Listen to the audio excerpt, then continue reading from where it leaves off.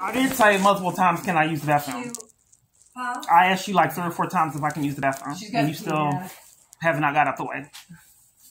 Oh, well, I didn't hear you. Oh, well, this would be the 5th time you're still here. Well, you're being rude to me. Because I keep telling you I have to use the bathroom and you won't let me use it. Conversation and I didn't hear you. I didn't know what you were talking about. I have to really go. Okay, I don't mind moving, but okay, please. Don't be rude to me. I've asked you 4 times if I can use the bathroom. People stage conflict and start arguments, ma'am.